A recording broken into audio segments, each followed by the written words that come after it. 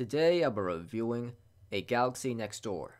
This anime series was kind of popular on Crunchyroll, so I decided to watch it. In this anime series, the main character Kuga works as a manga artist for a living. He needs help with getting his manga chapters out in time, so he hires an assistant. The assistant's name is Goshiki, and she seems very passionate about manga and Japan. One day, he notices something on her body, and he ends up grabbing it. It turns out Goshiki is not a normal human. She's a princess of Star People.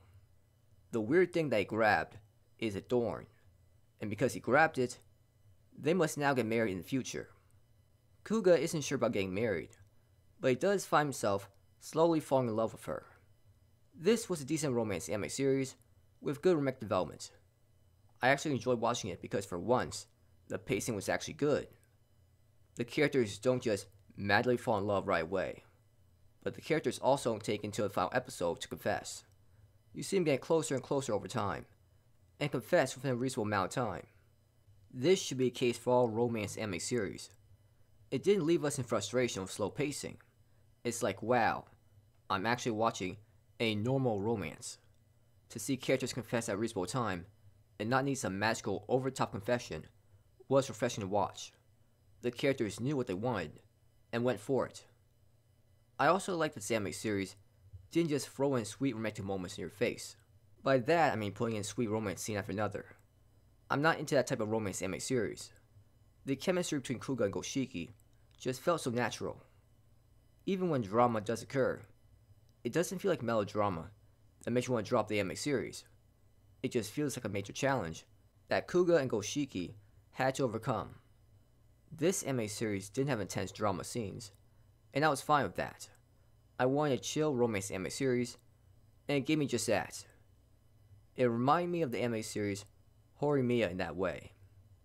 The characters are what made this anime series work great. Goshiki was so passionate and excited about exploring love. You had to like how dedicated she was in trying to understand love and pursuing it. She really brought much energy to the anime series. Kuga was a decent main character. He didn't just run away from Goshiki's feelings. He pursued a romantic relationship with her.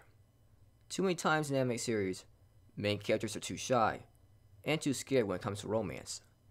But here, Kuga actually told Goshiki how he felt. It was nice seeing a main character not run away for once. The opening and ending song for this anime series were okay.